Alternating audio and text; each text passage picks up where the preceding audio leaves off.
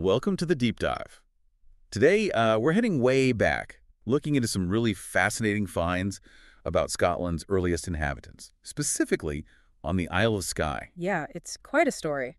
We've got a detailed scientific paper, Journal of Quaternary Science, plus a couple of news articles that really break down this research. So we're talking about a specific time, right? Like, way back. We are, I think, around 11,500, maybe 11,000 years ago. The very end of the last ice age is sort of loosening its grip. Okay. So the big question is, who is actually living in what we now call Scotland back then? The picture's been changing, and this new evidence, well, it's rewriting parts of that early story. Right.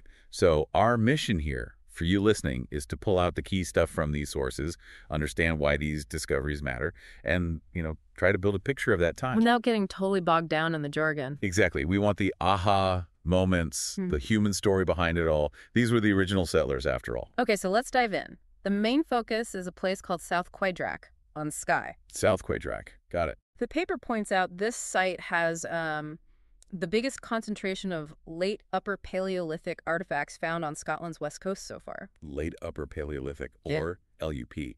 And that period itself is significant. Oh, definitely. It's a time after the peak ice age cold when humans are innovating, adapting to these, really dramatically changing environments across Europe. And the artifacts themselves, mostly stone tools, I gather. Yes, stone tools are the main thing, and they're identified as Ahrensburgian type. Ahrensburgian. Okay, what does that label immediately tell us? What's the quick takeaway there? Well, for you listening, the key thing is that the Ahrensburgian culture is really associated with Northern Europe, Germany, Denmark, that sort of area. Ah, okay. So finding these tools here in Scotland at that time. Exactly. It suggests a connection, possibly a migration, from those continental groups much earlier and further north than maybe we previously thought. It pushes back the timeline. And the dating seems pretty solid. All the sources agree. Yeah, consistently 11,500 to 11,000 years ago. And crucially, this puts them right at the tail end of the Younger Dryas. The Younger Dryas. Yeah, That was that last big cold snap, wasn't it? Like a sudden return to ice age conditions. precisely. A really significant, pretty rapid cooling event after things had started warming up. In Scotland, it even meant glaciers advancing again. That's the Loch Lomond Stadial. Wow. So these people weren't arriving in some kind of warm paradise. It was still a challenging world. Definitely dynamic, definitely challenging, which makes their presence even more remarkable, really. And who do we have to thank for figuring this out? The sources mention specific researchers. Yeah, they highlight the work of Professor Karen Hardy from Glasgow University and also, importantly, a local archaeologist, the late Martin Wildgoose. Oh. Their groundwork plus collaboration with other universities in the UK and even Australia was key. It's often a team effort, this kind of research. Makes sense. Yeah. So let's paint that picture again. Western Scotland, just coming out of this intense cold. The landscape must have been totally different. Oh, completely. The news articles touch on this melting glaciers, yes, but also the land itself rising up. Rising up. Yeah, isostatic rebound. The massive weight of the ice sheets had literally pushed the land down, and as the ice melted, the land started bouncing back up. It's still happening slowly today, but it was much faster then. So they would have witnessed quite dramatic changes. Absolutely. The paper uses the example of Glenroy's parallel roads. You know those lines on the hillsides? Vaguely, yeah. What are they? They're ancient shorelines of massive ice-dammed lakes from that glacial period. So imagine people moving through a landscape where these huge watermarks were still visible features, a direct sign of the recent icy past. That's incredible, a visual reminder. Yeah. And it wasn't just the land shifting, the sea was different too. That's a really critical point, yeah. All the sources mention it, but the paper goes into more detail. Sea levels were much, much lower. How much lower are we talking? Significantly lower, enough that areas now underwater were dry land. Think about movement. The paper suggests there might well have been a land bridge connecting Skye to the nearby island of Raasay then. Wow. So islands weren't necessarily islands in the way we see them now. Exactly. It changes how you think about travel, settlement, finding resources. These lower sea levels are fundamental to understanding their world.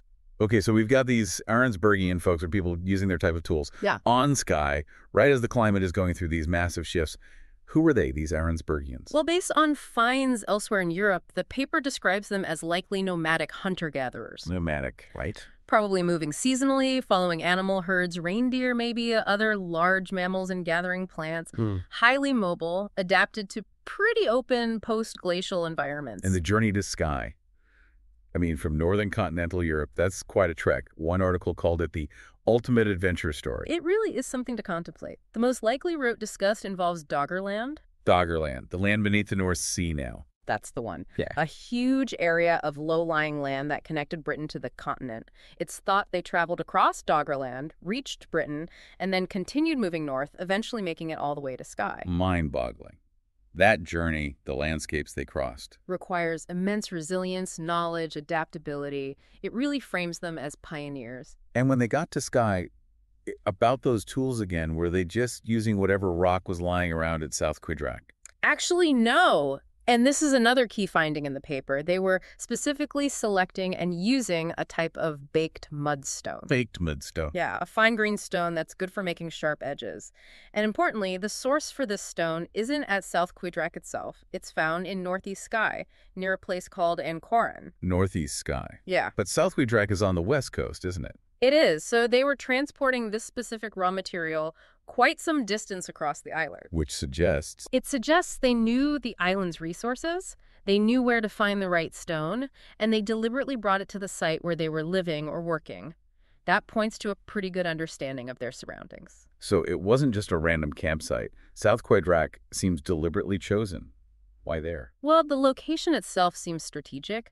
The paper notes it gives good access to both the coast and rivers. Ah, okay. Best of both worlds for resources. Likely, yeah. You'd have potential access to fish, shellfish, maybe seals or other marine mammals, waterfowl from the coast and rivers, plus whatever land animals were around. A diverse menu, potentially. Makes sense. And wasn't there something about ochre, too? That red pigment. Yes, the paper mentions readily available ochre nearby. We know ochre was important to ancient peoples for decoration, maybe symbolic uses, possibly practical things like hide tanning. So its presence could have been another draw.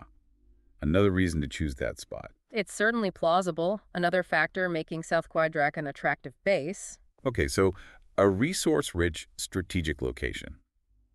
Now, there was another discovery mentioned in the paper, these stone circles at Sconser, also on Skye. Yes, Sconser. This is really intriguing. They found these unusual circular arrangements of stones down in the intertidal zone. You know, the area covered by the tide. In the water. So how do they relate to the Ahrensburgian people at South Quidrak? Are they connected? Well, there's no direct artifact link, like finding Ahrensburgian tools at the Sconser circles. But the dating is interesting. How did they date them if they're underwater sometimes? Through quite sophisticated modeling of past sea levels, combined with comparisons to similar dated structures found in places like Scandinavia, this suggests an age range of around 11,700 to 10,000 years ago. Which overlaps with the South Quidrak timeframe. Exactly. It puts them in the same ballpark, period-wise, and the fact they're in the intertidal zone now is the key clue. Meaning they must have been built on dry land. Precisely. When sea levels were lower. So, while we can't definitively say the same people built them, it's further strong evidence for significant human activity and construction on Skye during this very early period. It really broadens the picture, doesn't it? As the news articles pointed out, this pushes the known limits of where people were living this early on. It definitely does. And the paper also mentions something else important. These aren't the only hints of Ahrensburgian presence in Scotland. Oh, where else? Isolated finds single tools, often of a similar type, have turned up in other places. Tiree, Orkney, Islay, Shield Egg on the mainland coast. Wow, scattered all over. Yeah, which suggests the population might have been more widespread than just the few known settlement sites imply. Maybe small groups moving around quite a bit. Could they have used boats between these places? Or was it all land travel? That's a really interesting question. Given the island locations like Tiree, Islay, Orkney, it certainly raises the possibility of some form of early sea travel, or at least land hopping, as coastlines changed and maybe more islands were temporarily connected or closer together. It adds another layer to that adventure story, but finding these places must be incredibly difficult today. Hugely difficult. The paper really stresses this. Think about 11,000 years of landscape change, sea level rise, drowning coastal sites, peat bogs growing over land sites, erosion. So many sites could just be lost or buried. Exactly. Many finds, like some of those isolated tools, have been basically chance discoveries found during farming or construction. It suggests there's likely much more out there that we just haven't found yet. But what we have found tells a powerful story about adaptation, doesn't it? living through the end of the Younger Dryas, that volatile climate. That's maybe the most compelling aspect, their sheer adaptability. Coming likely from different environments in Europe, they arrived in this northern landscape of mountains, ocean, melting ice, changing coastlines, and they made it work. It shows incredible resilience. It really does. The paper underscores this. They weren't just surviving, they were actively exploiting the resources, understanding the landscape. Like knowing where to get that specific mudstone from Northeast Skye. Exactly.